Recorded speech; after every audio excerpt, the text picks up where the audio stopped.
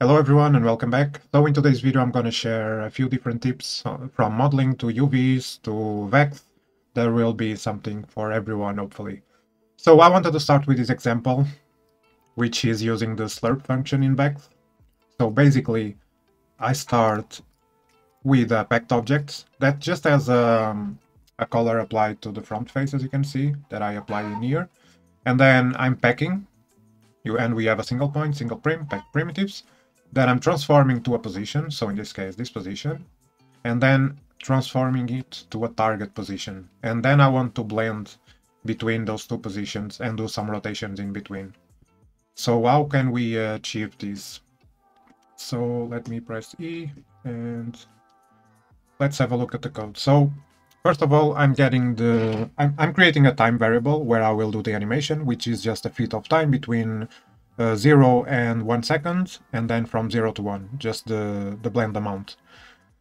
Then I'm getting the pack transform, both from the first input and the second input, and then doing a slurp, which is like a lerp, but for matrices. So I'm slurping between the first position and the second position, and as a blend amount I'm using the animation, as you can see, from 0 to 1. But in between, I want to add some rotation. So for that, I'm creating in here a rotation angle that I'm gonna create as a spare parameter, and I'm doing pi times 2, which is a full rotation, as you can see. And then I am multiplying that by the animation, so it blends along the way, so it transforms from one angle to another. And then using that angle in a quaternion along the y-axis, and converting that rotation quaternion to a matrix, and finally just multiplying the rotation matrix by that matrix that we have created with a slurp. Then just using set pack transform, we can set the final matrix, and we get this interpolation. And we can come in here and set this pi times 4, and it will do more rotations, or only pi, and it will rotate only once, as you can see, only 180, but the effect is to do the 360. So yeah, that was the first tip.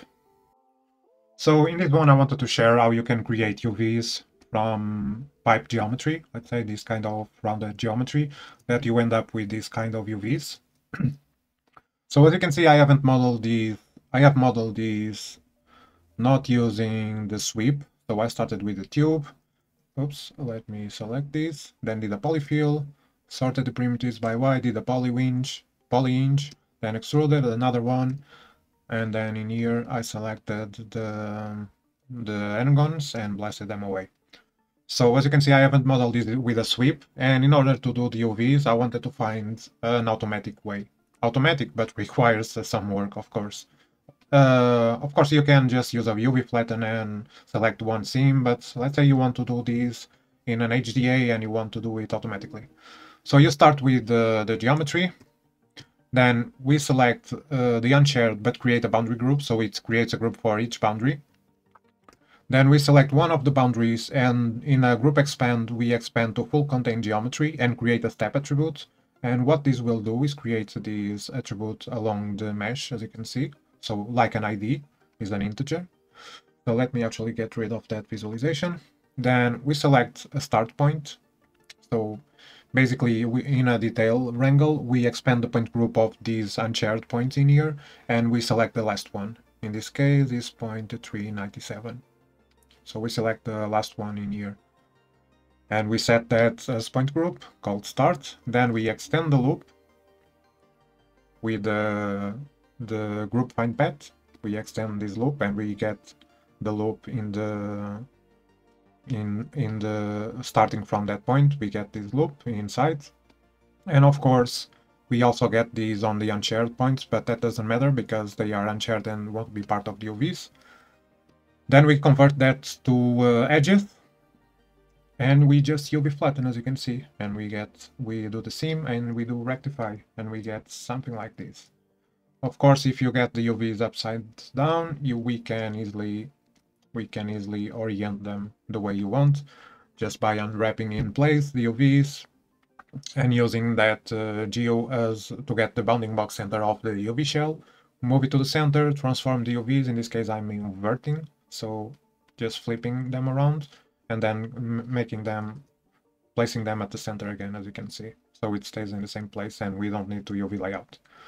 So again, pretty useful in case you are doing this type of geometry, but also useful if you want to get some overview on how you can play with selections and procedural UVs. So I did this Vellum simulation that you can see like wrapping a candy. And I wanted to show you how you can take masks from the geometry input, where I have, for example, in here this heat mask that it's around where it's smaller, and I also have a mask in here for the top part that I've done procedurally. You can look at the files on Patreon on how I did this setup, but today I wanted to share how you can take that mask in geometry and move it into constraints. So as you can see, it will be pretty simple, just a simple wrangle, and in here I'm just using the UV sample to sample that attribute, using the position as a sample value. And you can take that mask that now lives on constraints, and inside the solver you can take that, and let me see, where did I read that? In this case I'm reading it's in the point, so I'm reading that using just ptnum in a point expression, in a point function, and then lerping between a rest scale of 1 and reducing it a bit on that mask. And as a bias I'm using the mask, of course. So that's how what I wanted to share in this tip. Just using UV sample is the easiest way to sample attributes from geometry to constraints. And at the end we get this result. You can have a look at the file on Patreon. I'm gonna share all the scenes that I've demoed in this video. So yeah. So this one I wanted to show you how you can easily model mockups to sell online or something like that. So in this case, the way I'm modeling this is by creating first a circle, then clipping it in half. Let me run through the nodes, resample it, symmetrize and fuse to have, and polypathing to have a unite curve, and make sure the points are mirrored, so I always have a point at the center. So this is one part. Then in the other, I'm just using a simple shapes rounded rectangle, transforming it around, clipping, and doing the same thing, symmetrize, fuse, and polypath, and making sure I reverse. Then I'm creating 2 points from that geometry using numbers by reading the position of the points and adding 2 points that I can later add and resample, and finally do a skin. And if we look at the result, we can get this resample and define the amount of divisions we want, and the same in here, we can define the amount of divisions we have. Just make sure you have the same amount of points on the 2 shapes that you are using to skin with.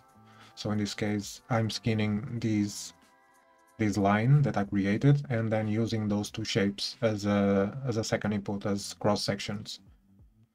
So this is U and V cross sections. So that's how I'm doing the modeling of the tube, and it doesn't get cleaner than this. Doing a UV flatten just to create the UVs, fusing normal, blurring it a bit, and then playing around with the wrinkle deformer. So let me get back to this.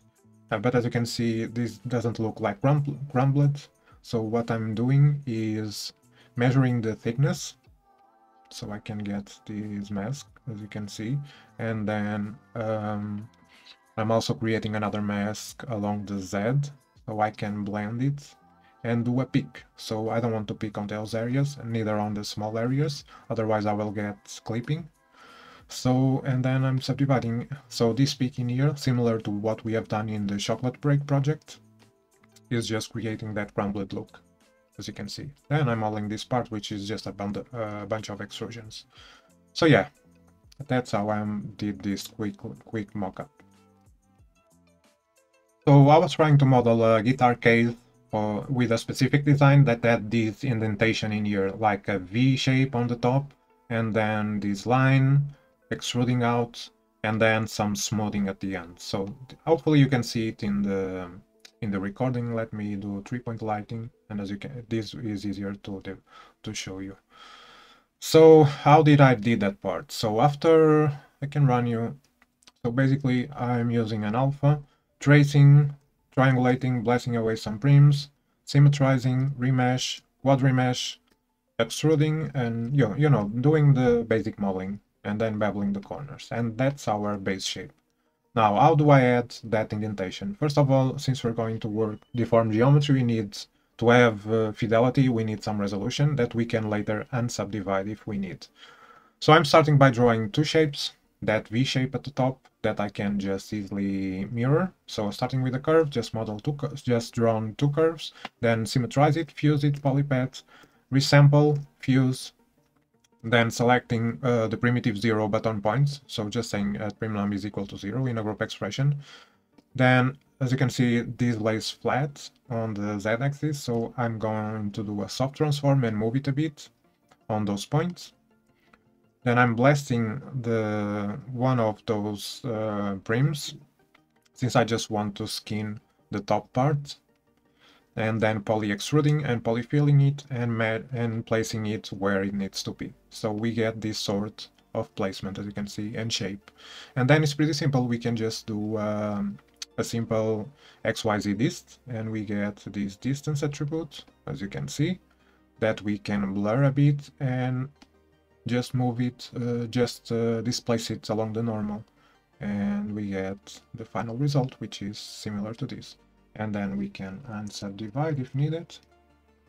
So in case you need to unsubdivide, you don't get as much detail, but it's still there, as you can see.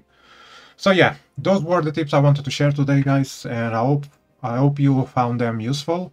I'm trying to do a new project on the channel, the chocolate split, but unfortunately not many of you are interested in that project. I will try to fit it between videos, since not many people show interest in that project. I think I was doing something worth it watching, but unfortunately didn't get the views or the feedback, so I'm going to still finish that project, but meanwhile I will do other videos, random videos like I do on the channel on different topics. So yeah, as always, you can grab all the scene files on my Patreon alongside with exclusive tutorials. Every month I do an exclusive tutorial that's about 1 hour or more, sometimes 2 hours of video, going step by step on a specific project.